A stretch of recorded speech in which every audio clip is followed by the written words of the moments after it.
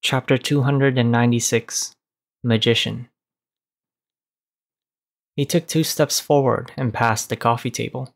Knyte stretched his body and shook his wrist, but he found nothing unusual. He looked at the gas lamps outside the oriel window, which illuminated the darkness and gloominess, and said to himself thoughtfully, "My hands are more agile, and I'm more nimble. Even if I don't have beyonder powers, as long as I work hard enough, I can become a top magician." This was his first impression of his own transformation. And just like what was recorded in the Nighthawk records, if a potion provided a specific magical power, then the Beyonder would become aware of it after ingesting it. They would grasp the specific details as though the corresponding knowledge would be injected and imprinted into the mind through a mysterious method. Just now, my head nearly exploded. Knyte smiled and shook his head, carefully recalling what he had felt and the corresponding magical spells. It had to be said that Magician was indeed considered a powerful Sequence 7, with it possessing many miraculous abilities that could all be cast very quickly. Among them, there were 3 which Knyte valued and liked the most. The most important one was damage transfer. As long as he didn't die instantly, as long as his hands could still move, he could transfer the vital wounds to unimportant areas like his arms, turning fatal wounds into minor injuries. This was a very useful Beyonder ability for life preservation in actual combat. The only problem is that at Sequence 7, wounds can only be transferred around my body, and there's only one opportunity. Perhaps as my sequence is raised, the wounds can be transferred to other items or people. It really does feel like magic. Knyte imagined the future. The second spell was Flaming Jump. Within a range of 30 meters, he could phase between a fire spark that he had left behind and the original flame.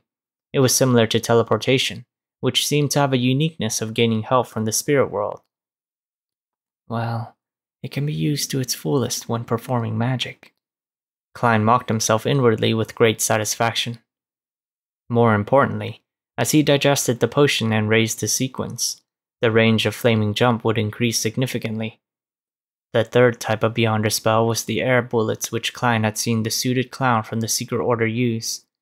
The magician could produce air projectiles with power and speed comparable to that of the bullets fired from a custom revolver, just by snapping his fingers or mimicking sounds. Furthermore, the effect would improve along with the digestion of the potion and the raising of his sequence. Knyte suspected that at Sequence 4 or 5, he could create his own cannonball.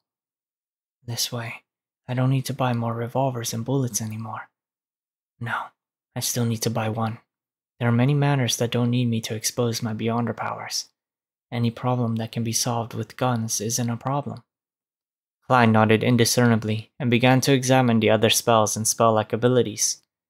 The fourth type was paper figurine substitutes. At a critical moment, the magician could temporarily change the paper figurine into him while he swapped places. It was a relatively simple substitute spell that could not only block a fatal blow, but also weaken the damage from hexes. So this is the use of all the paper figurines that Marionette's master Rosago had brought with him. He must feel regret because he was contaminated by the true creator and didn't have the chance to use a substitute at all. The biggest problem with this spell is the need to prepare the materials beforehand, which means that the paper figurines have to be cut in advance. In the early days of the 5th Epoch, Beyonders who brought similar items would undoubtedly be regarded as a dark warlock. If it's discovered now, I'll most likely be suspected. Knyte mulled over the uses and limitations of paper figurine substitutes. The 5th kind of spell-like ability was called Flame Controlling. As the name implied, one could manipulate flames within a range of 30 meters with a simple action. It could also be used to ignite certain items within this range. Once the potion has been completely digested, or when I advance in sequence, one could summon a swirling flame out of thin air. The 6th was illusion creation.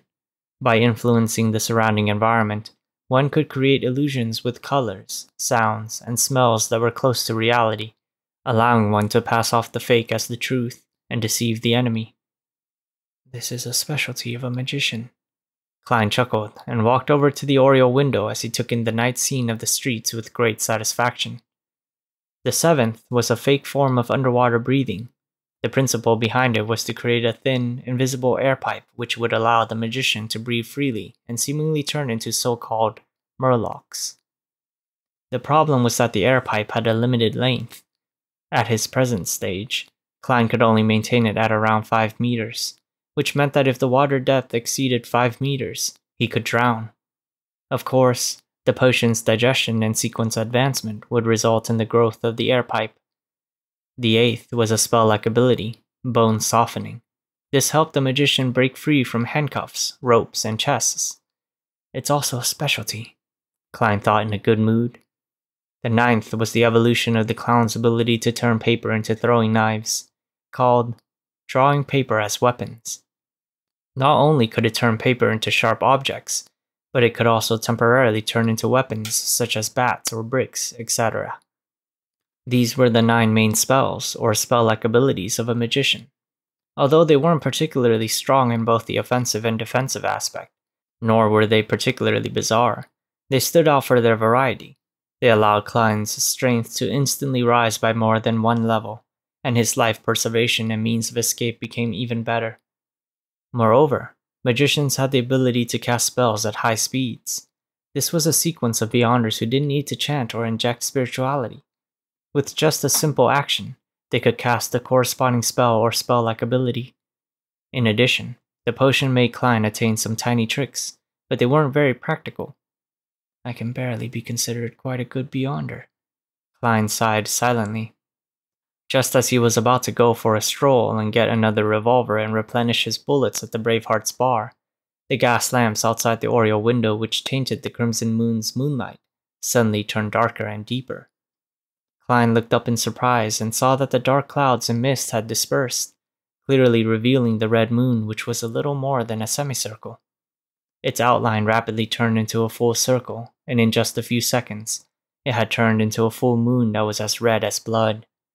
It had only been 2 weeks since the last full moon. According to the normal calendar, according to astronomy, there were still about 10 days left until the next full moon. This is the blood moon? Knyte's lips moved slightly as he muttered to himself in relief. In this world, the changes to the room were both regular and irregular. Ordinarily, it was exactly the same experience Knyte had in his previous life. However, there were always a few times every year when it would suddenly become round and dark red, just like blood. Such a situation had no logic to it. At times, it happened only once a year, and sometimes 4 or 5 times a year. Neither astronomers nor mystics could explain this phenomenon or come up with a pattern. Therefore, they could only ignore it for the time being as one of the puzzles. They joked that perhaps the goddess was in a bad mood, and that a change in a woman's mood was undoubtedly irregular. Of course, not knowing the reason and not being able to understand the essence of the phenomenon didn't mean that there was no corresponding conclusion. In mysticism, people called this situation the blood moon, believing that it would bring about the rise and eruption of negative emotions, and that it would strengthen the power of the underworld and the spirit world. Even if the dead were summoned, they might still be able to climb out of their graves. This is the 2nd time this year, right? Knyte stood by the oriel window, admiring the clear sky and the disc-like full moon which was red and glistening. He felt he was in a relatively good shape. In an apartment in Sherwood Borough, Forrest Wall, who had participated in a gathering that night, was unable to make it back home to the 2-bedroom apartment in St. George Borough. She sat cross-legged on a sofa in the living room, chewing on a new type of bread which had meat and vegetables in it. She had let down her hair as she thought over the plot of her next novel. Suddenly, she frowned and threw away the food and pen in her hand. The moonlight outside the window grew stronger and redder, and the look on Forrest's face became more and more painful. Every full moon, she would hear those ravings that would drive her mad. Bam! She fell off the couch, her body writhing as she struggled. After a while, she pulled out a clump of her hair, but the pain did nothing to ease the explosive sensation in her head or to calm the urge to end her life with a knife.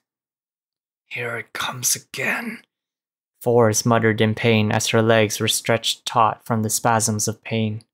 She chanted the name of the god she believed in with great difficulty, seeking redemption. Great god of steam and machinery, you are essential, the embodiment of... You are an artisan, a protector. You are the glory of technology. Glory. As she repeatedly chanted, Forrest's suffering didn't abate, and instead, it grew more intense. Bam! She tumbled around violently, toppling the coffee table and sweeping the books on it to the ground. Unable to endure it any further, Forrest frantically used her nails to scratch the wooden leg of the coffee table, creating one deep scratch after another along with jarring screeching sounds. Pah! Her fingernails broke. Her hair was growing abnormally long. At that moment, she felt that she would lose control that very night and become a monster. She had already chanted the honorable names of several gods, but she had failed to receive any reprieve. I'm going to die. I'm going to die. As she writhed and rolled about, she suddenly saw a piece of paper with the words in ancient Hermes written on it. It was the mysterious incantation Shio had found in the history of the Loan Kingdom's aristocracy. Her chanting of it had even attracted an existence suspected to be an evil spirit. Even if it's an evil spirit, as long as you can help me, I'm willing to accept. Such a thought flashed through Force's turbid mind. She struggled to look over as she used all her strength to whisper. The fool that doesn't belong to this era. The mysterious ruler above the grey fog.